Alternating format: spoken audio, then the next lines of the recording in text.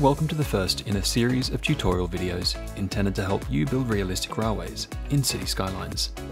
These videos will both help you understand some basic railway engineering concepts and give you the skills you need to apply that knowledge to City Skylines. Much of the content of this series will rely on the use of mods, custom assets, and in some cases, advanced techniques. However, the ideas introduced and the demonstrations of good practice can be applied regardless of how or on what type of system you use to play.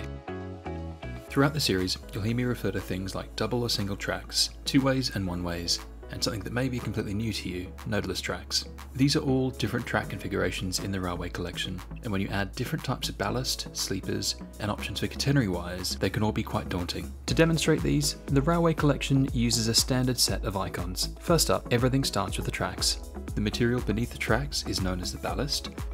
Sitting on top of the ballast are the sleepers. You have a choice of either gravel or wood. The next option is whether or not you want overhead electrification. If you do, make sure the network you select includes this lightning bolt icon. Next up is the direction of tracks. This one's pretty self-explanatory, but it is useful to know, especially when building complex railways. Finally, the important one, noded or nodeless track. I'll cover this in more detail in a later episode, but for now, just know that noded is the standard behaviour you're used to from vanilla railways. Nodeless is more complicated, but also more powerful. Today's episode will show you how to make smooth transitions between standard two-way double tracks and pairs of single one-way tracks. You might be asking, why is this important? Well, if you want to create smooth junctions, it is critical that you're using single track. Otherwise, you simply can't gain the level of control over your railways that you need to create realistic track geometry, like I'm demonstrating here. Today's video will focus on showing you how to make simple yet realistic connections between those two track types, so you can spend your time focusing on building your city rather than unnecessarily duplicating tracks. There are two ways to do this, and I'm going to show them to you on each side of this station over here. This is a plain, empty station with an island platform configuration, just perfect for our demonstration today. I'll connect things on this side using the more traditional way, which uses Move It and a combination of single tracks, nodeless single tracks, and the regular noded two-way double track railways.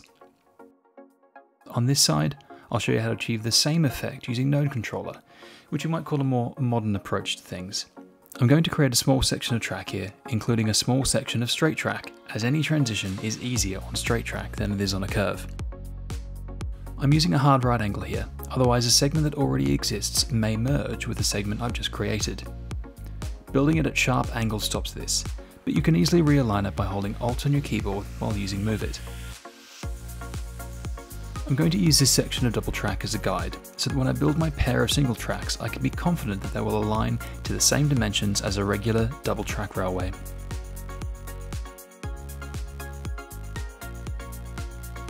Using Move It, align the edges of the sleepers at each node so that the nodeless segments are aligned with the double track.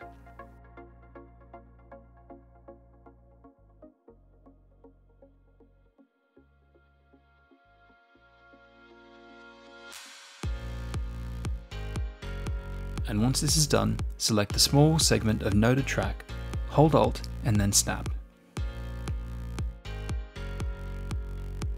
Once we remove the double track, we have a really nice, perfectly straight and level area of track. What I refer to as the traditional method is made by joining a noded two-way double track with a pair of noded one-way single tracks to a pair of nodeless one-way single tracks. Once you've done this, you can use the Surface Painter mod to tidy up some of the texture glitches. And when you're ready, you can make some really nice, smooth segments of track between the transition we've just created and the tracks that form part of the station. Now, let's take a look at Node Controller. To do this, we need to work with nodeless track, specifically the two-way double track nodeless railway. I'll align the heights before I connect this segment with the station using one-way single track nodeless railways.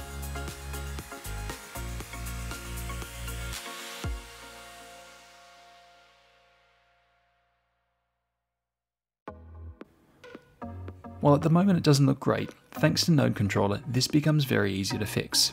Simply open the Node Controller mod and hold the Alt key to enable the selection of segment ends.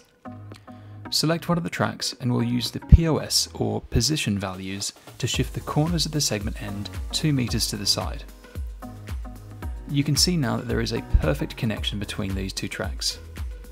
Now, again holding Alt, select the opposite track and move the position values 2 meters in the opposite direction.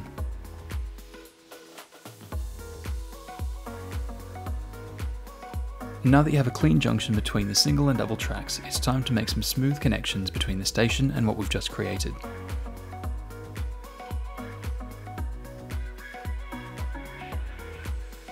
To summarise, for the modern method using node controller, you need to connect a noded two-way double track with a nodeless two-way double track to a pair of nodeless one-way single tracks, and then offset the corners of each segment by 2 meters in opposite directions.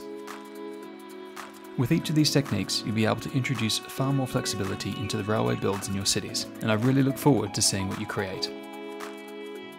This has been the first in a series of tutorial videos teaching you how to get the most out of the railway collection and build more realistic railways and railway infrastructure in your cities. My sincere thanks to everyone who contributed amazing footage of their builds for me to use in the opening and closing titles, and to those who provided technical advice on the methods that I've described.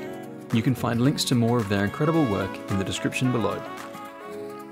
I would love your feedback, questions, or suggestions on what areas to cover in future episodes. Feel free to grab me on Twitter or leave a comment below.